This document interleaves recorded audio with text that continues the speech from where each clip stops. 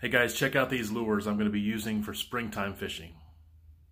4.5-inch morning dawn color with a chartreuse tail Roboworm. I think it'll be perfect for a rock bass. Really like the looks of these Bobby Garland crappie shooters.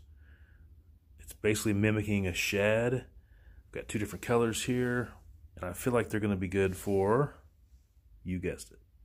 Got this 3/16 ounce spinnerbait from Berkley with a gold willow leaf, silver Colorado, and I love the color scheme. I think this is going to be great for smallmouth bass and rock bass. Last, I've got this Comet Mino from Mepps. Really excited about using this for a little trout fishing. I think it's going to be dynamite. Oh yeah.